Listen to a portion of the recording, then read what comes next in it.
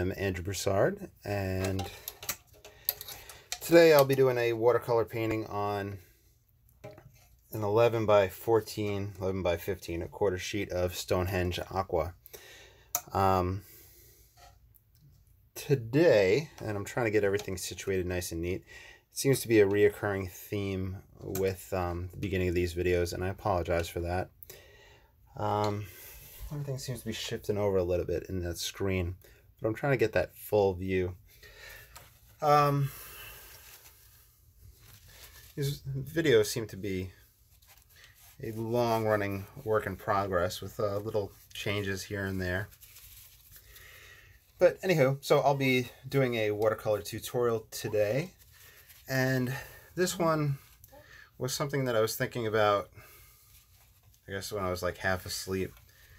And it's kind of based off of the last painting that I had done, where I'll be attempting to exploit to the fullest the lifting with a paper towel while utilizing a wet and wet technique. So what I mean by that is I'll be saturating very extremely this sheet of water, and I'll do some wet and wet, and then I'll start using a scrunched up paper towel to kind of give a technique over it. And I guess it would give a lesser effect of a technique that people utilize with saran wrap, where I believe saran wrap is laid on top of a wet and wet paper and then left to dry overnight. However, I haven't tried it and I haven't watched any videos on it, so that's something I might explore down the line. However, I do have difficulty doing a painting, or at least starting a painting, stopping and then starting it an hour or so later on. I like to utilize the fast and loose technique and get a painting done in one session. I also want to really explore lifting up with the paper towel on tree structures and grass structures, trunks and whatnot. And then I was also thinking about taking very light washes at the end and putting light washes in the foreground in the form of or just light application of like tree branches and whatnot. I'm running low on water in my spritz bottle. So spritz bottle is good for just kind of wetting your palette and whatnot, and it is good for moving and clearing and wiping areas. That might actually be something I should be a little concerned about. So let's pour a little water in here, just get a little extra, just in case we need to really wet and swipe with the paper towel. So I do like to start these paintings off with letting the water soak in the page warp while I set up the palette and kind of think about my colors. If you've watched my previous videos, you know that I have an affinity for the earth tones. I have raw sienna, burnt sienna, and burnt umber in a row. Which reminds me, I have been thinking about not so much yellow ochre, but maybe playing with raw umber. So I have some Da Vinci raw umber right here. I just managed to grab that. And I wanted to maybe play around with that and see how that looks. In some of the books by James Fletcher Watson, he started incorporating, and I think time-wise, he started using the raw umber near the end to kind of break up the monotony of raw sienna. So that might take place as well using that. However, when I look at raw sienna, raw umber, it's difficult going back and forth for those, for me, sorry. Whenever I look at the raw umber that I put on my palette compared to the raw umber that he says that he used in his paintings that are demonstrated in books. His looks a lot lighter, so I'm not sure if there was washes applied or what, but there was definitely something that I'm not able to ascertain yet. So it's something I'll go back and research and try to figure out. And I might be just looking in the wrong spots in the painting itself. So that's something I'll report back on, but we'll utilize that to see what's taking place. Speaking of earth tones, a lot of people seem to either utilize raw sienna or yellow ochre. Yellow ochre is more opaque, and with the Ron Ranson approach, the raw sienna is more frequented, more utilized. I think just because of just the concept of transparent watercolors, it just seems to fit into that idea better. And utilizing that in a first wash, the raw sienna, it does help sit back further within the field of vision than yellow ochre, but that's something we'll have to play around with down the line so we can put it in and then play with it. So that's an experiment down the line. Other experiments I want to do is splattering in different stages so you guys can see the results and get you to experiment as well. But like I said, today's experiment will be focused on playing with the paper towel. So the paper's wet, it started to buckle up, so we used the clips to let everything go flat. Use the back end of the brush, or some people, especially if you have it upright, a vertical board, it's a lot easier to pull the paper. Mine, I lay flat. So we'll just put this in. I'll put in a little bit of the alizarin. Nothing entirely planned just yet. Looks like I accidentally put Payne's Gray on top of my ultramarine. So there's some Payne's Gray. So let me fix that on my palette. One thing I do is if I put the wrong color in the wrong spot, which if you have a butcher pan, a butcher tray type palette, it's very easy to maybe put something in the wrong spot. You could just use that card to kind of pick up the paint and move it. And I know watercolors, in the beginning I was frugal with them, and I'll talk about that for a bit while I kind of play around with this. With watercolors, there is a frugality that takes place where watercolors are expensive. They really are. But a tube really does go a long way. With this fast and loose approach, Ron Ranson was a big proponent of the Cotman watercolors, which have I think really have come a long way since he had first started using them, and nowadays really have a lot going on for them. And the prices are really affordable. I utilize a mixture of Cotman, Da Vinci brand, and the Van Gogh brand, and I try to look at the price per ounce. Or is the price per milliliter? Price per milliliter. And with that, like this tube I've been using for quite some time, and I always pour out some ultramarine every video.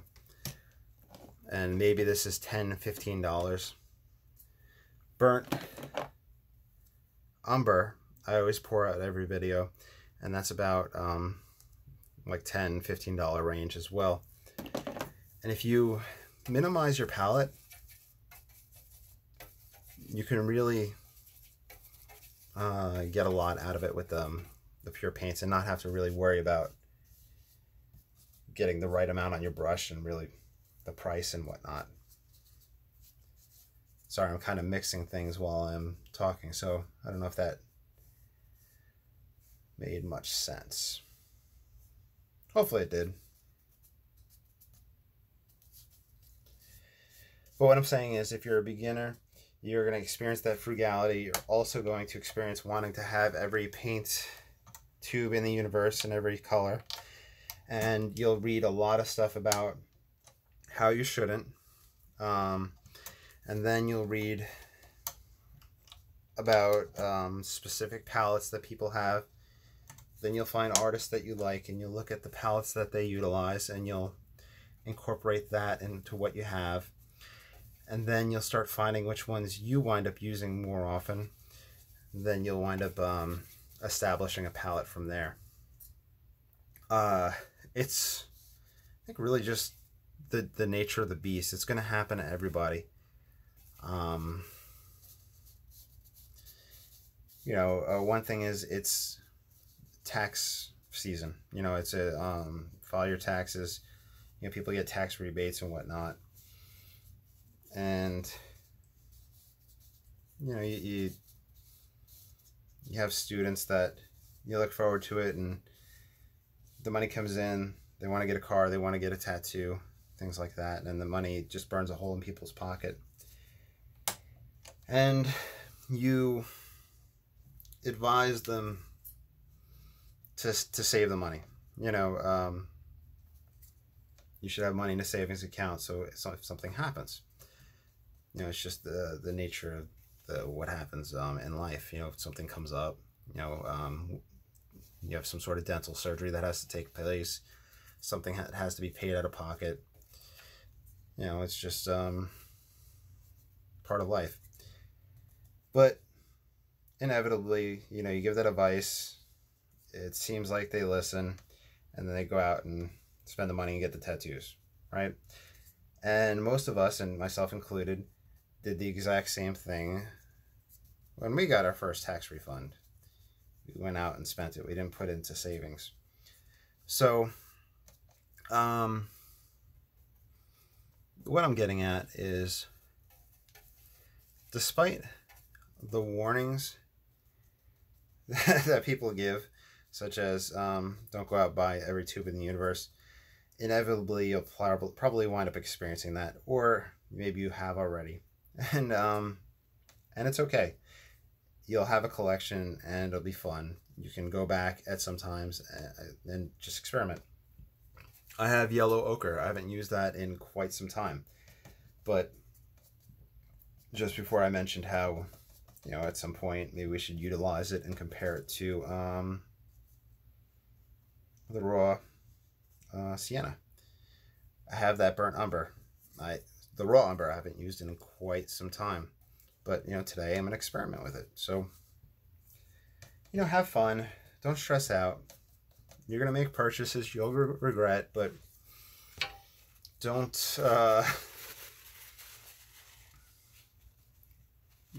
kick yourself over it, you know. All right, so after I just rambled about fiscal responsibility and how it's very hard to maintain it and we all make mistakes, I'm just going to take this scrumpled up paper towel and just texturize the sky and see how it affects it. In previous videos, I've talked about if we lift that area and we wind up painting over it, the area in some spots that are darker will be wet, while the areas that are lifted and whiter will be dry.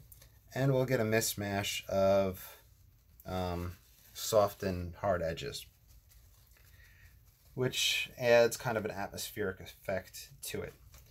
Here, we're kind of just going over the whole thing to see how it would change. Okay, so we went very extreme. We gave a consistent pattern, not a consistent, a kind of random pattern, but it was all over. It was a homogeneous covering, a blanket.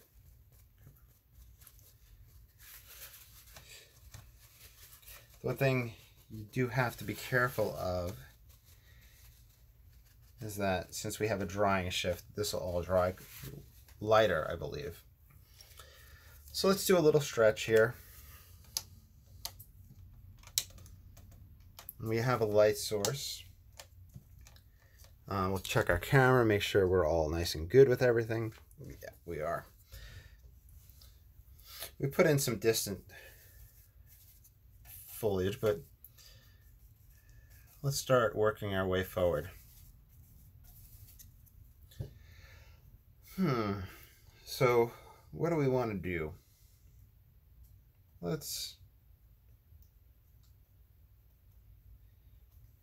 do something interesting. We'll kind of give a random pattern, like dump, dump, da dump, da dump, and put that in as trees. Like what I mean is dump, dump, da dump, da dump, dump, dump, da dump, dump, dump. Okay, so I just put these trees in as a random pattern. Really no thought taking place, but this gives us a variation in difference between it. And what you want to look for in painting and when you paint is line variation, distance between object variation, and play with it. See how right here these two have the same distance between them, and that kind of, we'll want to offset that a little bit. Now, an issue with that is in nature you'll have the organic variety that takes place. It'll be sporadic. Whenever you look at a really properly, beautifully manicured lawn, you'll see that they really want to push together and have that perfect pattern. And you as an artist need to decide, do you try to get that perfection and have that nice perfect spacing between them, or do you push it slightly to change it? And doing so, and I gear towards more pushing it slightly to change it, but doing so raises a lot of ideas. And this stems back to, I guess it goes back to what critics might think whenever people discuss a book or painting. Remember, somebody might just paint something just to paint and not have any thought process behind it, which is totally fine. People might write a book just to write a book and might not have any thought process behind it, and that would, once again, totally fine. But a sporadic can potentially give the impression of the wilderness, the wildness of nature. Having something where it's nicely manicured lawn and everything's a little offset might be showing how nature is trying to take over the influence of man. You might want to try to tell a story with those things. So kind of just keep that in mind, that you rather than just painting just to paint, you might be able to have fun with it and experiment and try to tell a story. And what's the word? Anthropomorphize? I'm not a good at pronunciator. I'm not a good pronunciator. Where you kind of give life to an object. And yeah, trees are alive, but you give it human characteristics of trying to overcome what it's dealing with and whatnot. So we put this in. I do want to do a little rigger work right here, and then we're going to play with the paper towel to see what we can accomplish. So it looks like we have a decent amount of wetness on the paper here. Here's a little variation of lines taking place. So we have a variation of value and a variation of distance between the two. So that kind of makes it seem more organic, more realistic.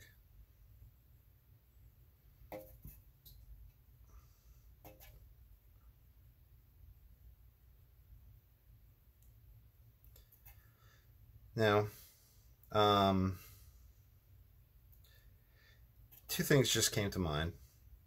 I can darken the back further side of the trees, like this corner, because it's further from the light, it's going to receive less, it's going to be darker. Or I can experiment with lightening this side right up here. Meaning that sometimes you can change the area around something in order to achieve the effect that you want. If I want to darken this even more, maybe it might work by lightening this area up right here. Maybe that's the best explanation I can give about that. So, you know what? Just to put it in there, let's get some burnt raw umber. This whole video is just going to be a train wreck of me messing up which one I'm utilizing. Just wanted to put a little burnt umber in there. Raw umber, see what I mean?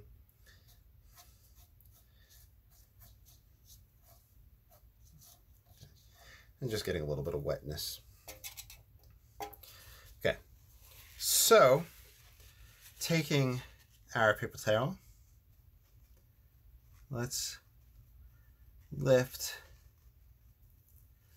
where the light is going to shine the most through these or catch the most on them. And see how that affects it.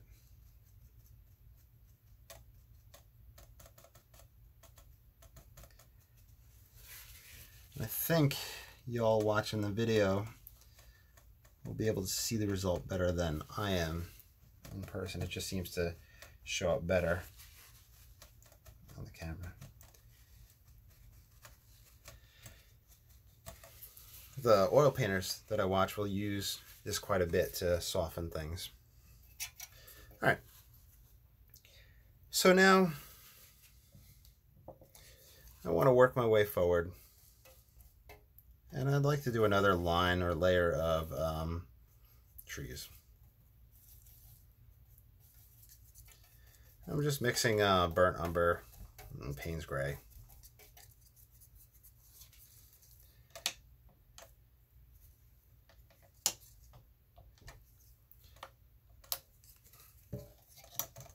I think I just hit it right there with the brush. That's fine. Paper towel.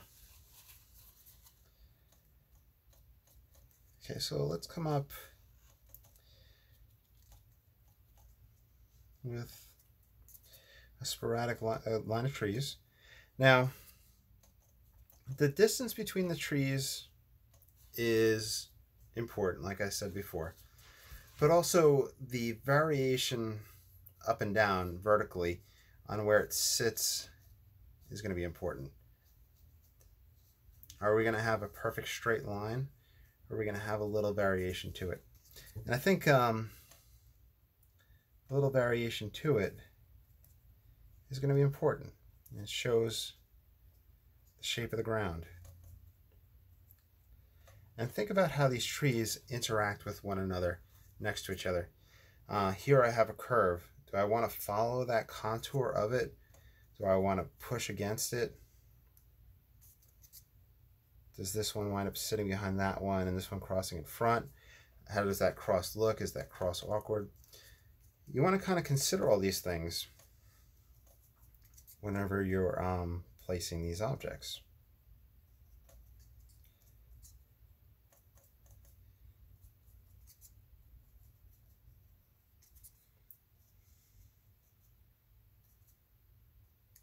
Okay, so put them in. Give ourselves a little bit of the reflections down here. Let's give ourselves an object on this side as well.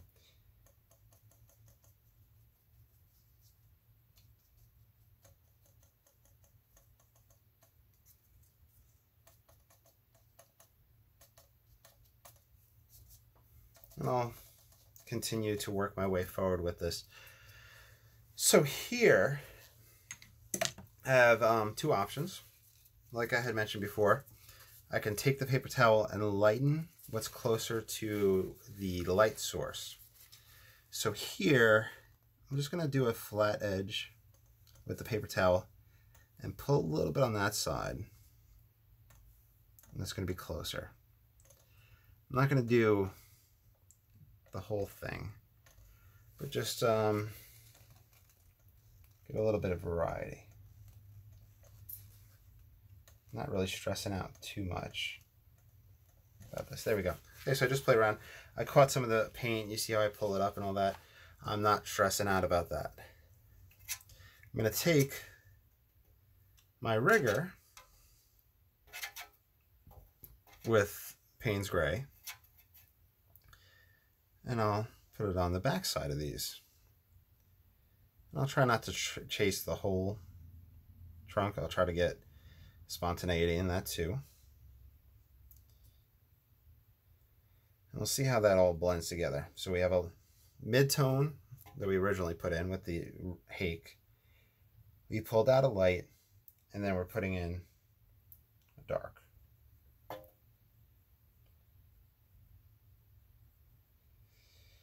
And since we're closer, we can catch some of these. So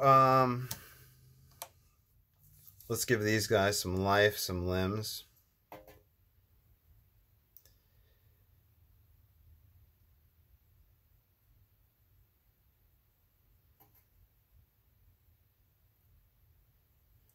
And I'm using that same mixture. I will probably want to also take a lighter mixture and put that in on top as well.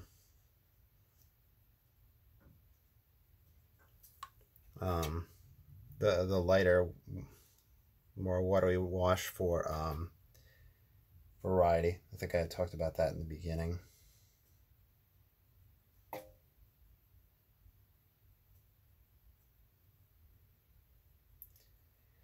I'm really not too worried about the direction of these. Like literally I can look up, I'm looking at my light right now and just doing that. It does feel a little weird. I could look up, I'm not looking at it, trying not to, but you really don't want to stress out too much about these guys. Reason being, put in some here.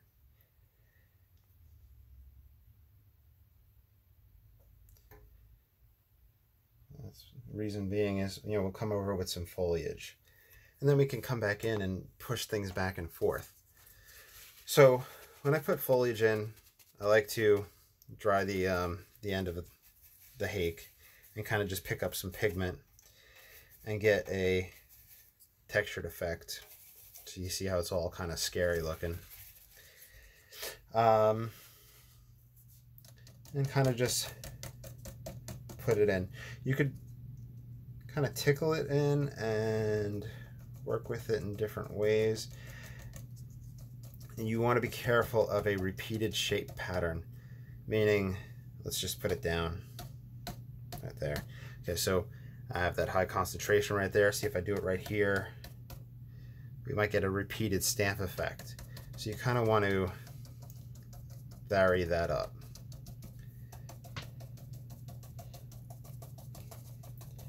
So it's a repetitive smushing, but there's variety within it. It's not, hopefully it doesn't seem too redundant.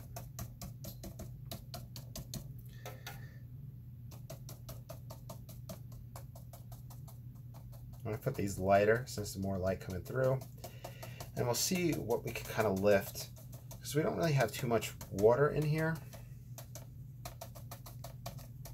We're going to have some growth at the bottom. Okay, where was I? I do like scraping into trees to get that break in the pattern. And I think that's personal preference, something you might enjoy. We are quite dry, so I'm not sure we can lift up too much. So we might have to go on the darker side of these trees. So that is lifting up a little bit right there. Sorry.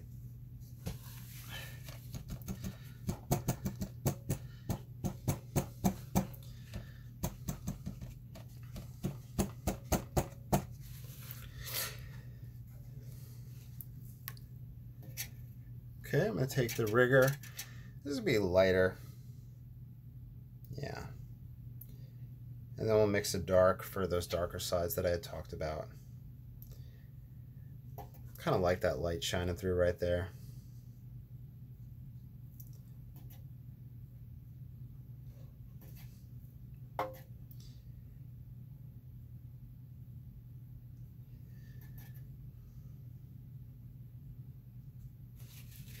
What we can do as an experiment, wet, lift, and you know, that light shining right through there might be catching those guys. You know, just to show you what can happen, what can take place. I think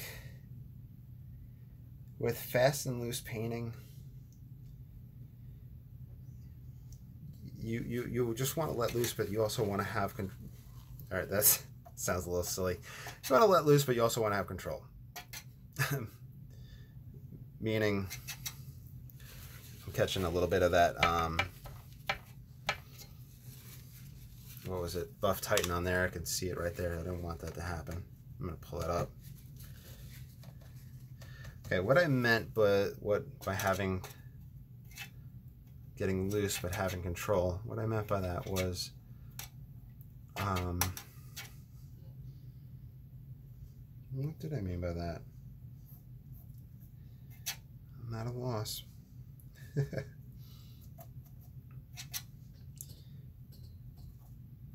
just seemed like such a good thing to say at the time.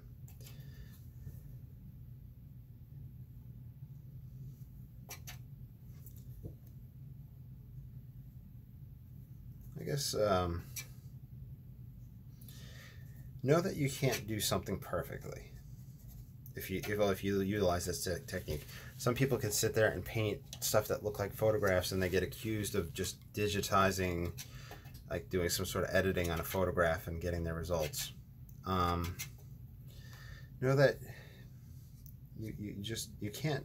I don't think you can get that with fast and loose. However, know what you can control with what potential results you can have. Meaning, I can take this wet brush just with water and I can push it right here just to diffuse this. I don't know the perfect effect that I'm going to get, but I get that more watery effect there. I'll have to come back with a better explanation of that statement in another video. Okay, let me take a little bit of my burnt umber and Payne's Gray. Seems to be the award-winning combination lately to kind of add a little bit of density in these trees. A little bit on the far side, a little bit of variety.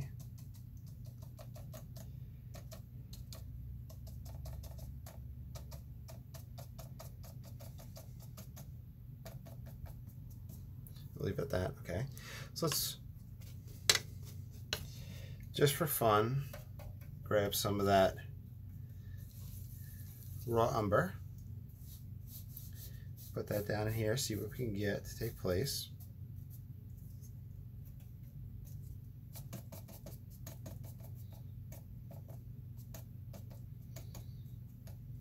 Yeah, it just seems like a brown. I'm really not sure what to think of it. What if we can mix it with a raw sienna? Let's see what happens.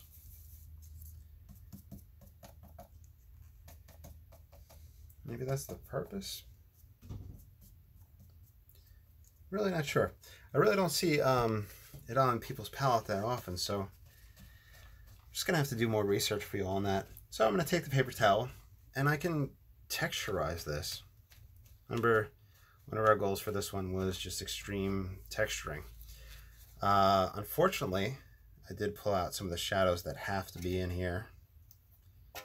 And when I say have to, I think they help everything kind of sit in place and say that we have the light coming from this way, we have the darker on the further side and whatnot.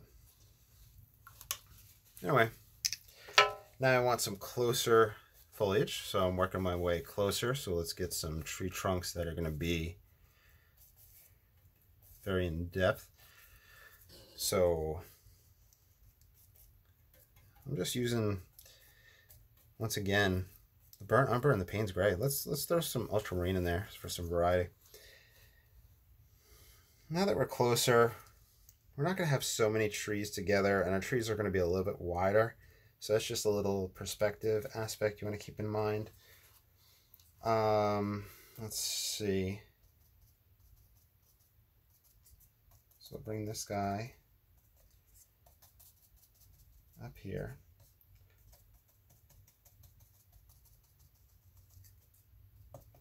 Help him sit in place. Cast a shadow.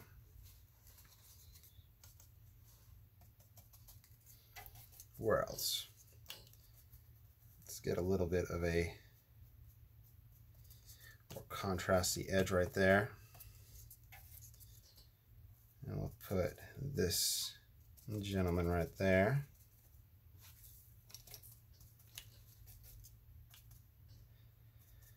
We got a little friend coming off of him right there.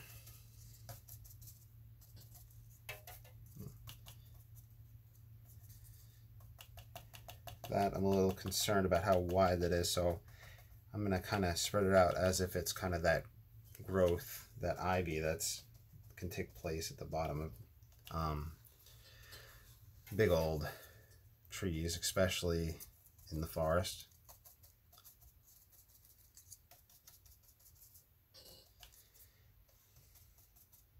I think we have some good dark contrast.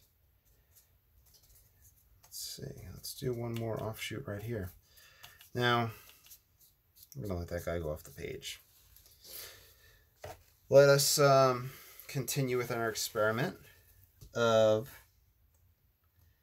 lifting along the side that is closer to the light, and then we'll see if we can get even darker on the outside edge and kind of give it a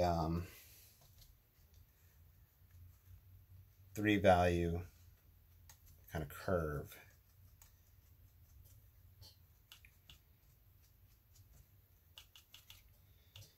All right, we can lift up in here a little bit in different spots. So the paper towel can be a very useful tool within painting. So I'm gonna have to go very highly pigmented. This is just using that ultramarine, Payne's gray, burnt umber mix.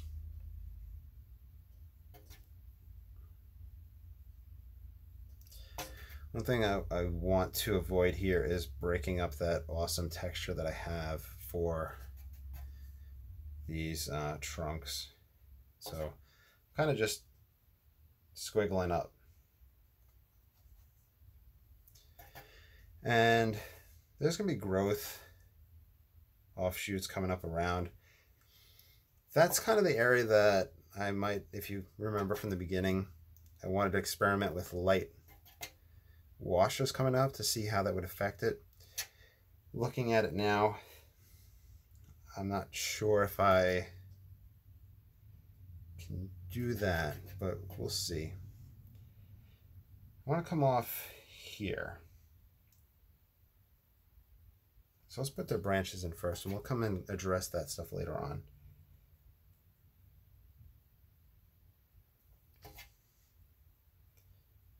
Just think about how branches in general go from thicker to thinner. You can get perspective aspects of it, but you really want to practice that, where a branch coming toward you is going to get bigger and you can get some depth taking place. But just because that's happening maybe doesn't mean you should do it necessarily. Like, make sure you practice that and really get that point across. An example of that is in a life drawing and painting class. If the figure is laying with their feet facing you, the foot being closest is going to be, it's going to seem way larger than the rest of the body. It's going to seem very awkward and trying to draw it. If you've taken an art class, you might have experienced that. You might know what I'm talking about. I wish I had a picture representation of that I could show y'all. One thing that's been getting me this painting that I need to address is I really don't have much connectivity back here. So I want to bring this over. Sorry, that's just something that's been kind of hurt me a lot looking at that. I think it's a mistake that I had made a lot in my earlier painting, or something that I could have done better, meaning where I could have a cohesion taking place. But I used that word twice in this video. You could use the back of the rigger to push. If you do wind up doing what I did, what I talked about with trees and trying to get perspective and having branches coming down towards you and getting thicker as they come and change, you might want to pull areas out of that and lighten areas with it, like the knobs that would catch the light. So I think that would make for some very interesting tree studies and tree portraits. So find a picture of an oak tree and try that out. And the best thing about it is that trees themselves will be easier to paint than drawing a person. If this branch is supposed to be here and I put it right here, that's fine. You know, it really doesn't seem to change it that much. However, somebody's shoulder is supposed to be here and I put the shoulder down here, now we're going to have a problem. So, you know, keep that in mind.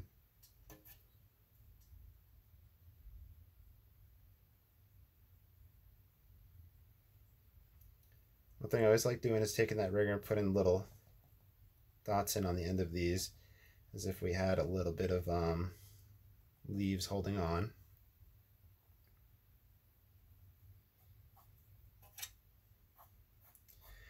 We're kind of just near the end stage of this painting.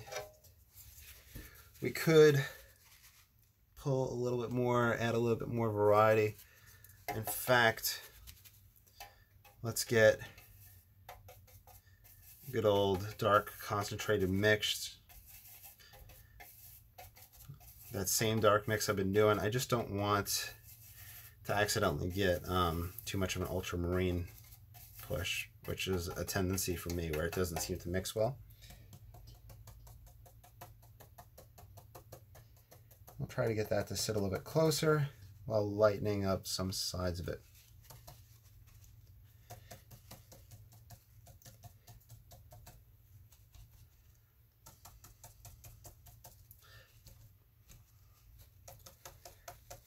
The difference is subtle with the lifting. And I think a tree portraiture, the tree study, will give us some interesting results. So that might be something down the line, a tree study, and we'll do the lifting with the paper towel.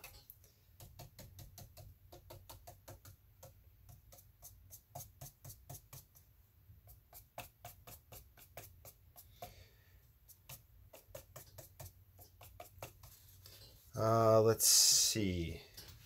I'm going to stand up, scrape some interesting spots.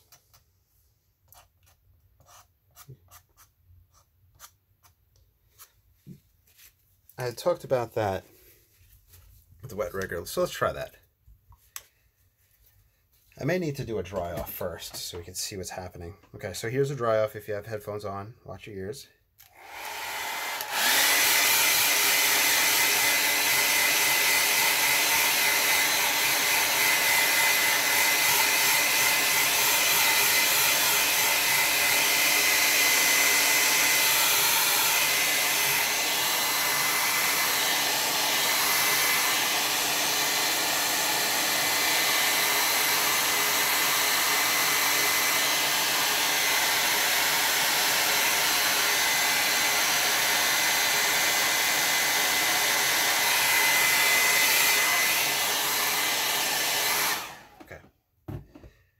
So, a watery, lighter mix, kind of like what I had put in right here earlier for the background.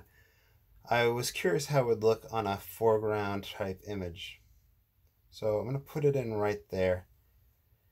The reason I had thought about this was that as the object gets higher into the sky, it might catch more light around it. And it might change a variation where we'd have a darker stalk and a lighter coming off of it. There might just be too much going on. It might be too busy of a painting to really see that effect. But it might hold some viability. And this might be something I'd need to try with, like I said, a less busy painting where it's more just more of just one figure. Here I have the darker branch and I put the lighter off of it.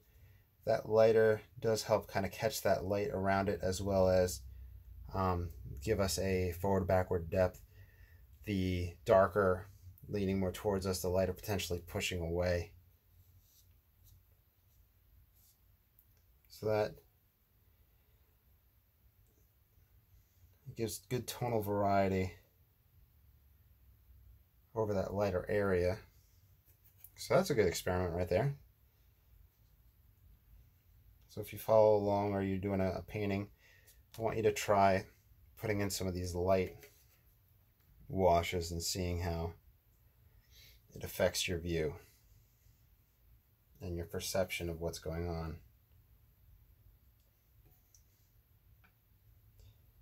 And like I'd done that light wash in that background, it's never too late, I think, in a painting to put something in the background there. So overall, looking at it, since we're experimenting and I want to show you all possibilities that I can think of, this is something we did earlier on that middle ground. I just put water right there on that trunk. I'll see if I can lift anything. I don't really seem to get much. We might have to switch paper towels. Let's try that again. Wet right there. And I'll see if we can lift. Yeah, so we can pull a little bit. This is where the pigments will affect it. Some pigments are, I think, with staining, where they're harder to lift. I don't think I'm using any staining pigments. I might just not be waiting long enough to do it. But it's a useful technique, wetting that spot and lifting it out. Stephen Cronin has an example of it where he uses it to gently lift out a sail on a sailboat. You know, just a white sailboat, which is really nice. So that adds a little bit more dimension to the painting. And, you know, with the fast and loose, You could think of this as tickling potentially at this point. However, I'm just kind of picking out an area where, okay, this might have a lighter aspect of it, so I'm going to just see if it gives me a little lighter tone on it.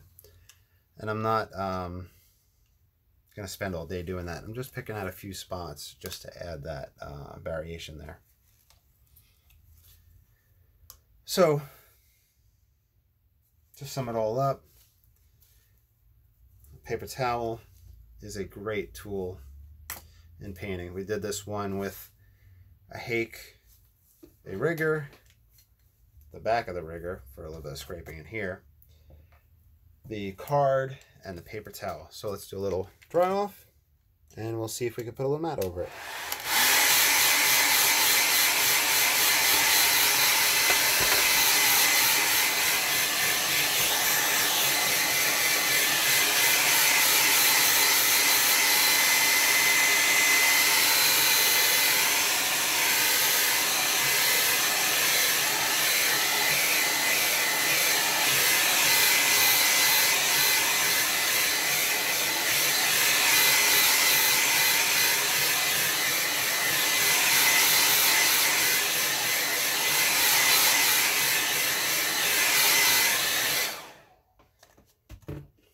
Feels like most part everything's dry.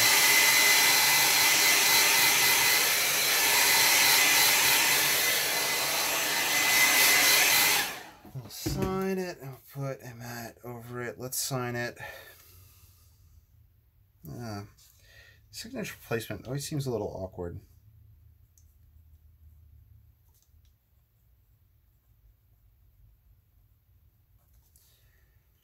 Put it right there. Pull the clips off. Pop this on top. I'll pull this out of here, and I'm going to put this picture at the beginning for you all to see. Well, I hope you all enjoyed. I have a whole bunch of links down below: Patreon, Etsy, Instagram, whatnot. Feel free to follow along with this painting. Feel free to post your results. Let me know how you did. Ask questions, leave comments, anything you'd like me to do differently, or any topics you'd like me to approach, feel free. All right, I hope you enjoyed. Have a great night.